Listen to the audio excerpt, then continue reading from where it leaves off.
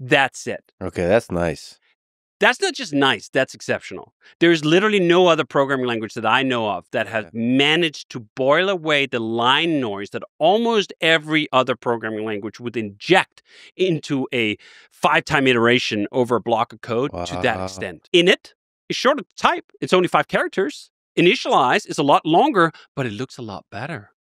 And you don't type it very often, so you should look at something pretty. If you don't have to do it all the time, it's okay that it's long. Those kinds of aesthetic evaluations are rife all over the Ruby language. You can have your statement you want to execute before the conditional. You can do user.upgrade, say you're calling an upgrade method on a user, space if, space user.admin question mark.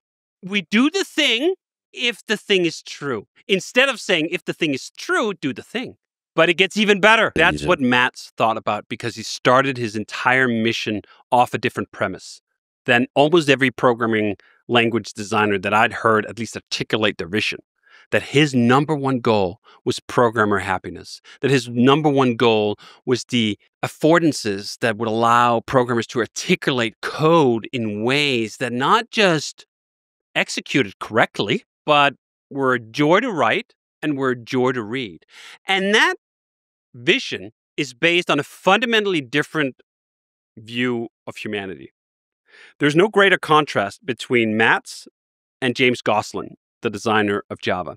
I once listened to James talk about the design of Java. Why was it the way it was? Why was it so rigid? And he was very blunt about it, which, by the way, I really appreciate. And I think Gosselin's done a tremendous job with Java. But his view of humanity is rather dark.